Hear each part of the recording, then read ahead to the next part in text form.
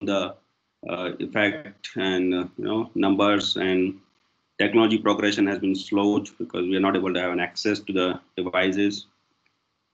This is the different procedures done from full sternotomy to the MICS CABGs. This is a scar healed after 2 months of a surgery where hardly you can recognize whether the patient has undergone a cardiac surgery. And this is our latest robotic mitral valve repair. However, we can see there are 5 ports here, 4 ports and one working port here. Advantage with this is, it is very good surgical view, and it gives more working hand. We'll talk about advantages later on, and it gives less pain and faster recovery. So I'll move on to the another slide. My presentation will be outline on how to have an feasibility and strategic planning for whether patient is suitable for minimal access from the echocardiography, then how cannulation is going to be helpful with the transesophageal echo. And most of the minimal access surgeries are dependent on transesophageal echocardiography for cannulation. However, addition of a hybrid OR will improve the safety profile for cannulation. Then I will talk on how TOE will help in MICS CABG, then robotic cardiac surgery, and then I'll conclude my talk. So first of all, whenever a patient comes for minimal access cardiac surgery, we need to, from the echocardiography, from transthoracic RT, we need to rule out whether there is a significant aortic regurgitations. If that is present, then we have to have a strategy planning for cardioplegia delivery, because we cannot have a root cardioplegia going in these patients. Another things to look for this is the coronary sinus, which is usually present associated with the congenital heart disease like atrial septal defect or PAPVC. And if you have dilated coronary sinus, then we have to have strategy for cannulation, either left jugular percutaneous SVC cannulation or a separate cannula, sucker in the coronary sinus, or IVC cannula can be pushed to the coronary sinus for adequate venous drainage and avoid the flooding of surgical field, and which will facilitate the surgery faster.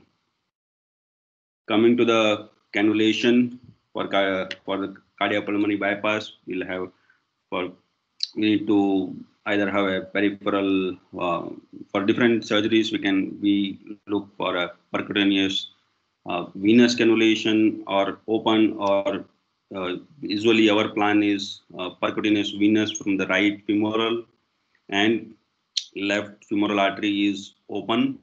However, it depends on surgical preference, which can be open on the right side or both sides, or left side, depending on the patient anatomy and patient's atherosclerotic changes.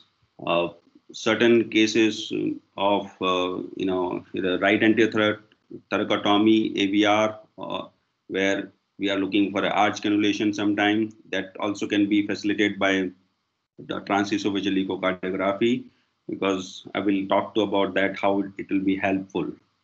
About venous cannulation, we can choose right femoral vein, which is the most common, because right common iliac is straight line to the IVC, and there is usually two-stage femoral cannula placed in the SVC through the TOA guidance. And another is the right jugular for SVC, which will be useful in ASDs and robotic cardiac surgeries, and in the mitral valve minimal access port access surgery to have an adequate drainage. So first of all, here on the left corner, left of the image, we have descending thoracic aorta view, which has been already been taught in many lectures. How to obtain that from mid-esophageal four-chamber view, we need to turn the probe anti-clockwise, and one can find a descending aorta. We need to remember that we can see only guide wire. because we cannot see the cannula. Cannula is placed in the common iliac arteries, and we can see descending aorta, thoracic aorta, up to the origin of probably a renal artery maximum, not beyond it. So we can just confirm a guide wire. As soon as guide wire is seen, surgeon can facilitate with the progress with the placement of a femoral arterial cannula.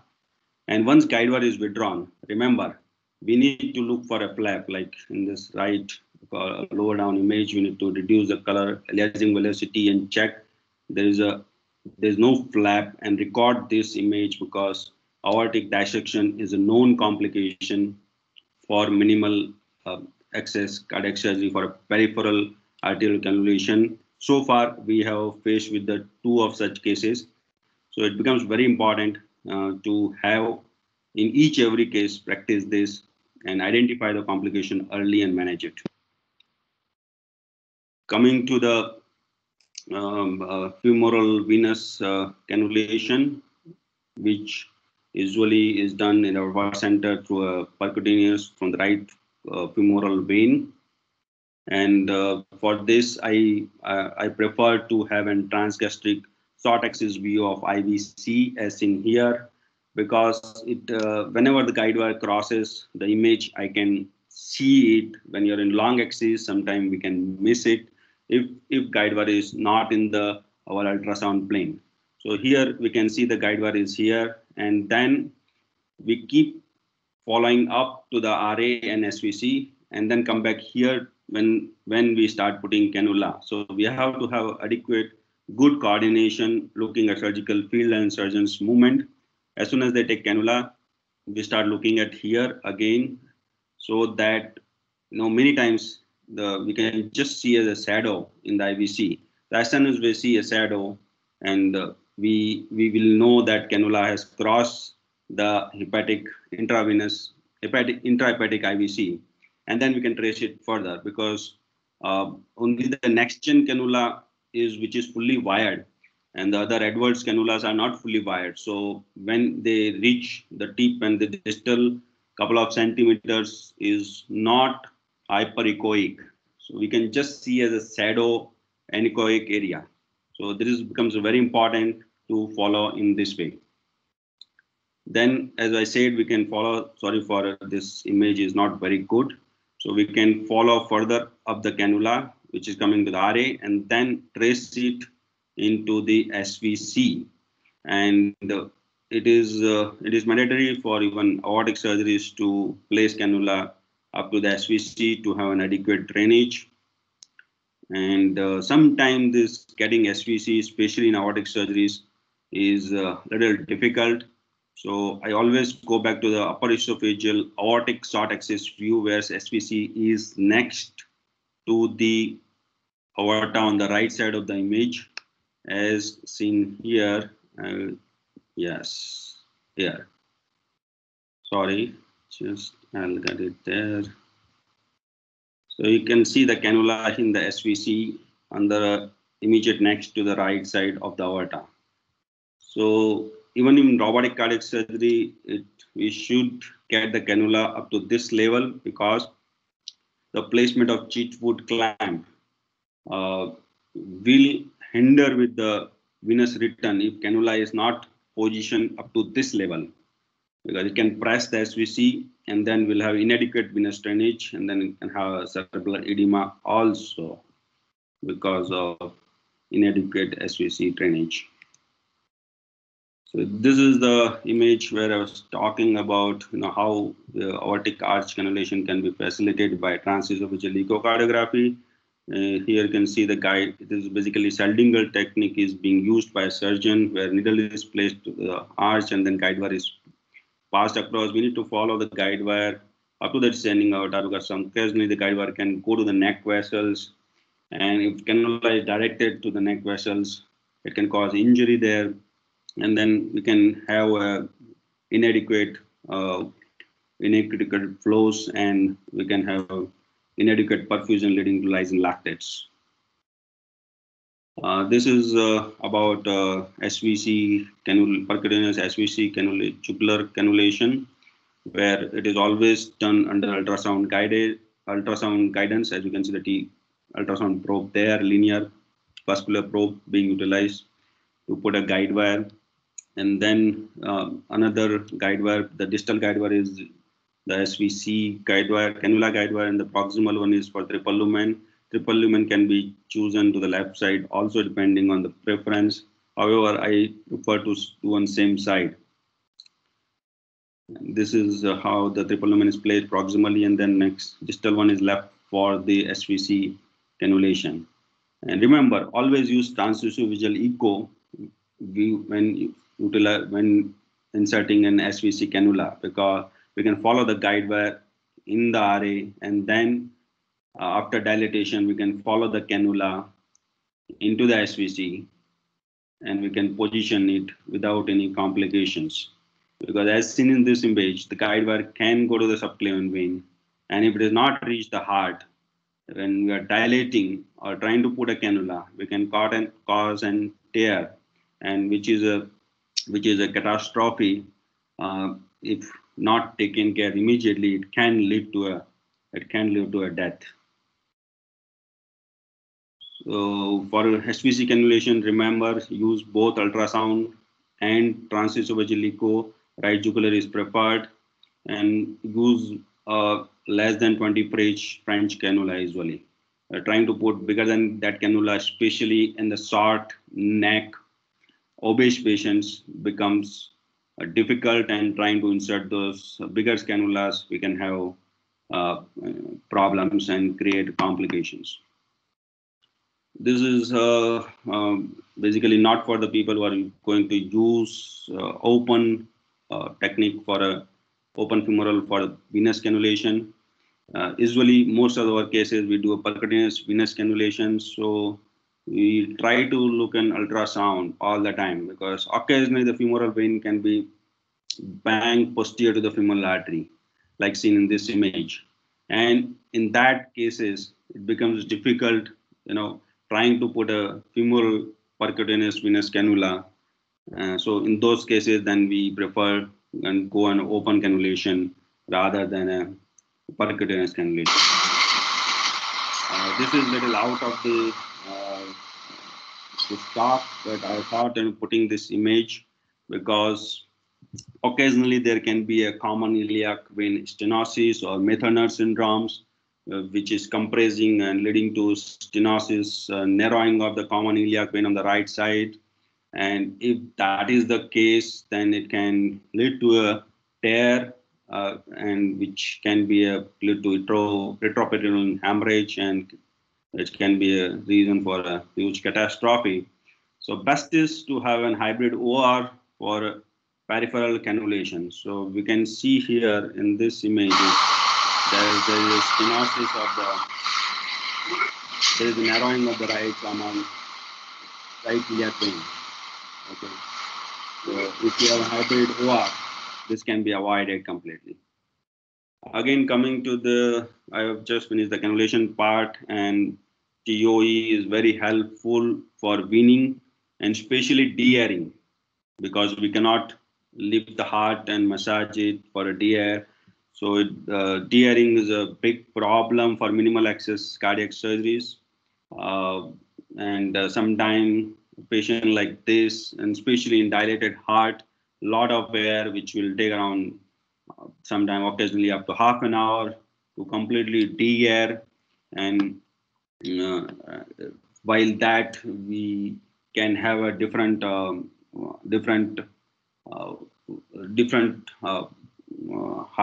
heart issues, like air getting into the right coronaries, and we can have RV dysfunctions, TR lasting for quite a bit time. So we need to take care of all those things while separating from bypass. After de-airing, make sure there's adequate biventricular function, especially RV, and then we can separate from the bypass. And this problem can be avoided by doing a CO2 insufflation in the surgical field. However, that has its own problem. It can lead to RV dysfunction. I don't know how many percentages, but occasionally it can lead to RV dysfunctions. Coming to the role of a minimal TOE in MICS CABG, here we can see incision is barely an 2 inch, and only surgeon can see through that incision, and barely assistant helping assist first assistant also can see a little bit. So we don't have an visibility of the heart in MICS CABG. So what we TOE becomes mandatory in such cases, and I use TOE in all MICS CABG patients, which helps me, which helps us to have an continuous real-time visualization of the heart through the third eye, as well as it can help. It will be very useful in case patient is not tolerating op cap. We can always assist in peripheral cannulations. Without TOE, the cannulation can be a catastrophe. So these are the reasons of hemodynamic instability in any op cap. All of us are aware about this, and in all of this, TOE will be very helpful. It will TOE will be helpful in assessing ventricular functions, systolic and diastolic, valvular function, chamber compression, or any outflow tract obstructions. We all know it is a class 1 level A indications for unexplained, unstable hemodynamics, and this has to be uh, addressed quickly in cardiac surgeries to have a good outcome. Here is the midesophageal four-chamber view of a case which is scheduled for MICS APG. So one, we can see the interictal septum is relaxed. It's very much bowing into the left atrium during the mid-stole. This is what we are looking at it. We are looking at a supple heart because surgeon is working in a small confined space. To We need to have a supple heart to have various positions for various vessels anastomosis. If heart is stiff, we cannot lift and turn the heart. So we can always check the same with the E by E dash prime, E by E prime, which is here 9.2. So we need to target this kind of situations, this kind of diastolic functions for minimal access cardiac surgery. MICS CABG, we used to have levosimendan preoperatively for all patients. Nowadays, levosimendan is not available. So it is we use Milinon nowadays to make heart supple, depending on the hemodynamics. Milinon dose is titrated. So after conduits are harvested in MICS CABG and proximal anastomosis is finished, uh, whenever heart is lifted and positioned for either PDA or OM, we assess again all views to look for chamber compression, outflow tract obstructions, LVOT, RVOT, two-chamber view and four-chamber view to rule out whether there is a mechanical compression or outflow tract obstruction or volume status adequate, and to check for there is an mitral regurgitation or tricuspid regurgitation. After ruling this out, we can, and we're always obviously monitoring the invasive lines arterial pressures, and we can say, we can proceed with the procedure without any interruption if you have an adequate MAP of 16. So there is another case where this is the OM position, and we can see that there are some MR which is not too bad, and we continued with the procedure and we could finish anastomosis. Here is the case after positioning of the PDA. We can see there is an RVOT obstruction, and so obviously it's going to cause hemodynamic problems, and in the middle of anastomosis we can have a crash, hemodynamic collapse. To avoid that, we need to warn surgeon, and this was immediately notified and the position was corrected, and following that we can see there's no RVOT obstruction. RVOT is nicely open. So this is how TOE helps in MICS CABG. Here is another case where there is some mitral regurgitation after positioning, and as we started putting shunt, it has kept on worsening. And you can see in this image there is a limited mitral excursion, even right ventricular function is going down. So this was notified, and immediately heart was dropped in normal position.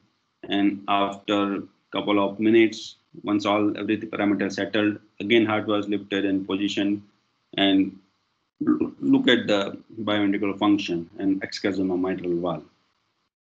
So this needs notification to the team, and which can be corrected in timely manner, and we can avoid a hemodynamic collapse.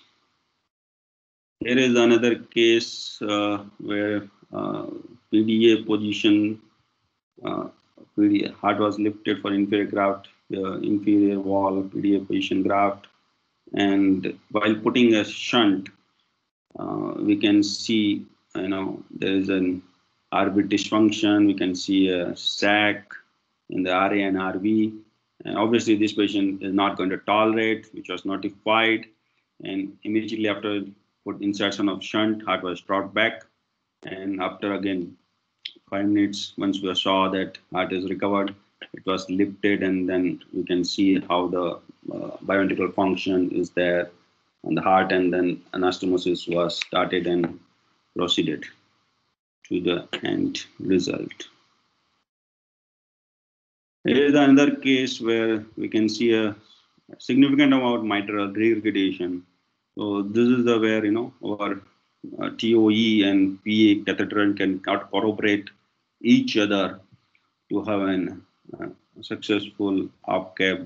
It is not mandatory to have an op cap, but it can facilitate by combining both modalities. So here with this MR, the PA pressure is 32/17, and so we continued with anastomosis. However, towards the end of the anastomosis, the MR has started worsening, which has become severe, and PA has gone to 45. It is still less than half of the systemic. We tolerate up to 2/3 of the systemic. Whenever PA pressure starts going towards a 2/3 of systemic, that is where we want, and as we have to drop the heart and again see whether we can further proceed or with the op cap, or we need a bypass assistance. So this was just at the end of the anastomosis.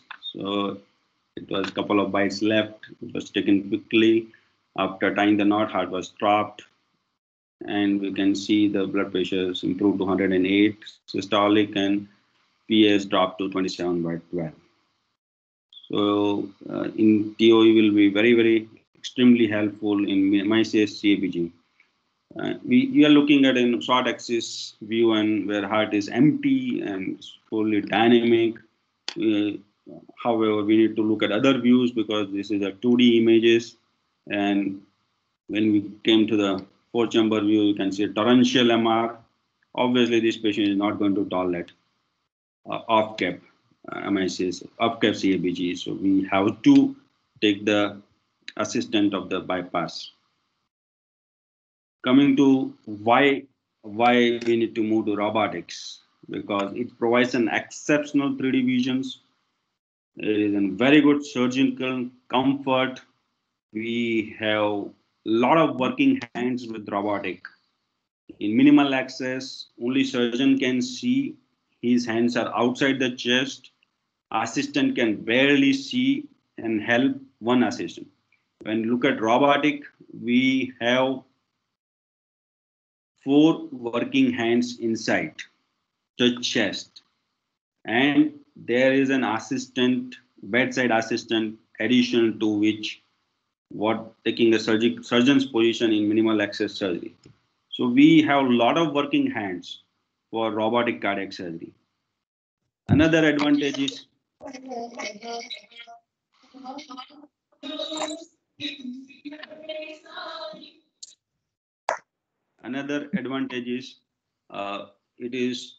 it has been utilized by 4 ports. So uh, chest spreading, rib spreading is avoided, which leads to less pain after the surgery. And obviously, it is a logical next step to the minimal access cardiac surgeries. And it permits participation of the entire team, because entire team can see on a big wide screen what is going on, and everybody can participate in every step of the cardiac surgery. Here is the case of robotic mitral valve repair. We have stored all images, all four views, four chamber, two commissural view, long axis. You can see there is a P2 prolapse and entirely directed severe MR. And obviously, you have to rule out for, as I said in previous images, that we need to look at aortic regurgitations and other any additional findings which needs to be addressed or which can change the surgical plan. We need to assess the uh, predict predictability of the SAM needs to be assessed. We are assessing all this in all mitral valve repairs. However, as we go to minimal access surgeries, this becomes mandatory, because going to bypass again for same thing becomes little cumbersome in minimal access cardiac surgery. So we have to have an proper plan and avoid complication to the list. So here in this patient, we had PML height of 18, and IVS, basal IVS was 17. So there were two factors which were uh, predicting that this patient can land up in SAM.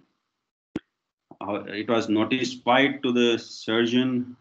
However, we as India, we can look at the AML height of 32, but when we talk to the most of our surgeons, so we are tend to use towards little smaller size of ring compared to the Western surgeons who come for mitral valve repair, who will prefer to use uh, larger mitral ring for repair. So whenever we have any factors which is going to predict that this patient might end up in SAM, it needs to be further discussed and notified to the surgical team. So whatever can be done or addressed to avoid the SAM during the procedure should be implemented, like sliding annuloplasty or a foldoplasty or a bigger size ring. These are all uh, ways to avoid SAM. And obviously, this is first two images are of aortic, femoral arterial cannulation, which is not very well seen, and the bottom is the femoral venous cannula, which is again positioned well up in the SVC to avoid the compression by Chitwood clamp. So cannulation is again helpful by TOE in robotic cardiac surgery, and which is very good. Here's another step which is very important. We need to watch for cardioplegia delivery. So as soon before going on bypass, we get your view in LV long axis view and leave the image there. Once heart is decompressed, sometimes it will be difficult to get this image again. So after inserting the cardioplegia cannula and clamping the aorta, we need to watch on this view and look at the snowstorm appearance in the aorta to have an adequate cardioplegia delivery. The heart needs to arrest quickly. If there's no snowstorm, heart will take time to arrest, and which is we know can lead to a poor myocardial protection. Uh, so here we can see a good nice snowstorm appearance and the image which led to immediate arrest of the heart. Another thing we need to keep a watch is leak or LV distension. Here you can see the LV is collapsed nicely. There is no leak of the cardioplegia in the LV. We can put a color Doppler here. I'll show then that next image is one more. So as we predicted, this patient might have landed up in SAM. can land up in SAM, and this patient did land up in SAM. So we can see a gradient, peak gradient of 57, and there'll be OT, and there is a SAM, and there's a this MR related to SAM.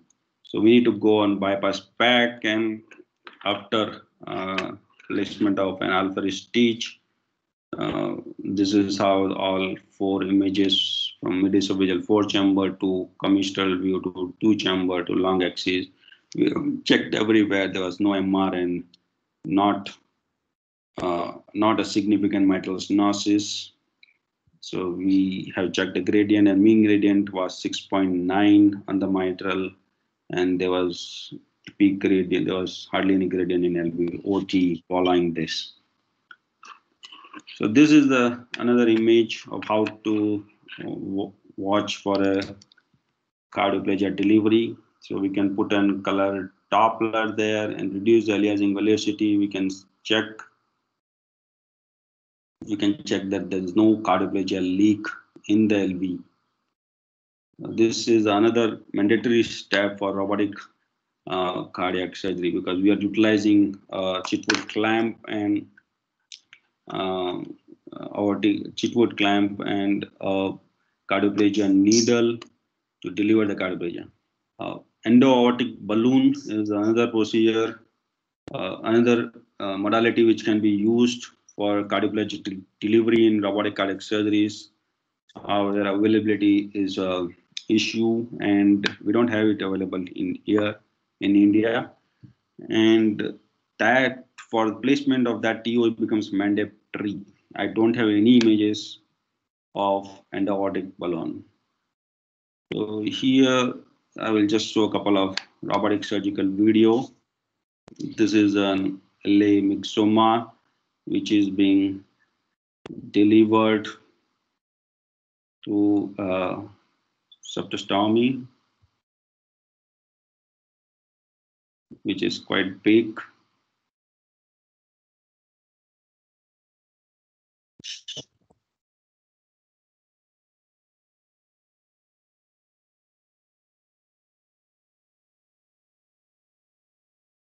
And here is the robotic mitral repair where P2 resection was done. Advantage of robotic surgery is especially for mitral repair is awesome, because we have an exceptional 3D view in a console. However, it can be a little deceptive in the beginning because we're not used to that view. Everything is in big. Once you get used to this view and robotic system, it becomes very good. So here is repair done, and we can see the following testing that there is no residual leak. It will be.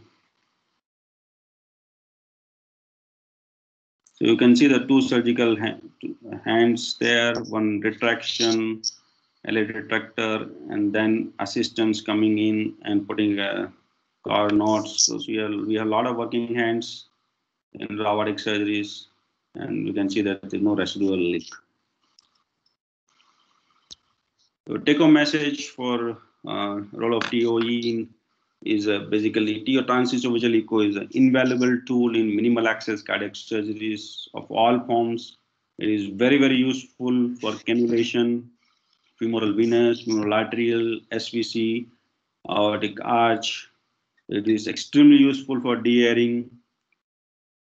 It is obviously useful for assessing pathology and additional new findings in all cases, whether it is an open or a minimal access cardiac surgery. It will helpful in monitoring the real-time cardiac functions. It will be useful for a cardioplegia delivery, and it will be very useful for placement of coronary sinus catheter and endo-aortic balloon placements, which I don't have any images because I don't have any experience for that. So with that, I conclude my talk. Thank you very much for hearing me out patiently. Thank you, Dharmesh, for that excellent talk on minimally invasive surgery, minimally invasive cardiac surgery, and the role Very well done. And now the topic is open for discussion. Anyone wants to ask question? I don't see that this question as of now. Any comments? Questions are welcome. So did you please highlight the statement saying that things are the third I'm what we say, we are looking at the not the straight. That's the way of expression. And I would like to know whether you need patience